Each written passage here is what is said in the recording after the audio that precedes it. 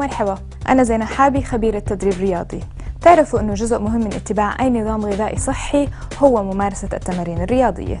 فتمريننا لليوم رح يبدأ بتمرين الأرجل، نسميه لونجز، بس رح نعمل اليوم بيبي لونجز. بفتح رجلي على قد الحوض، برفع كعب رجلي لفوق، رح أعمل 10 اتجاهي للأمام. 1 2 زب أب، يعني نشد البطن. كمان 4 10. لاحظوا انه الركبة ما بتتعدى اصابع الرجلين. طبعا نعمل الاتجاه الثاني، تذكروا ارفعوا كعب الرجل عن الارض، اتجاهي للامام، بشد البطن، بفتح الكتاف. كمان 5 اصابع الرجلين التنتين اتجاههم للامام.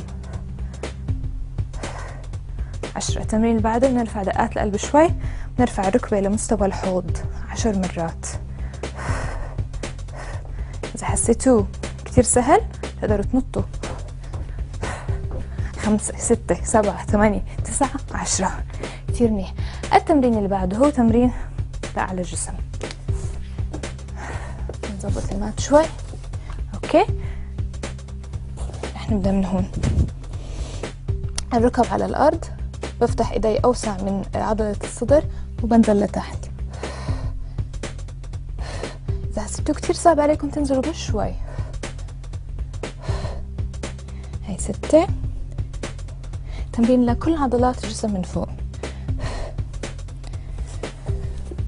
واكيد انا مش رح انسى عضلة البطن.